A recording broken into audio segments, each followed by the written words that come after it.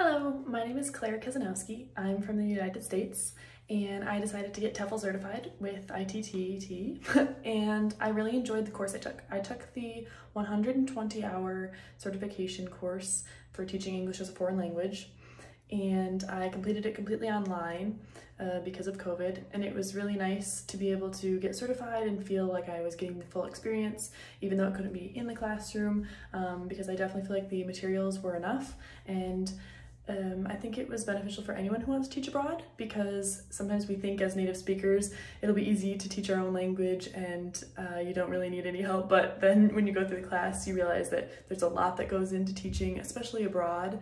I mean, teaching is a hard enough job, but then when you're working with cultural differences and language barriers it can be even more challenging.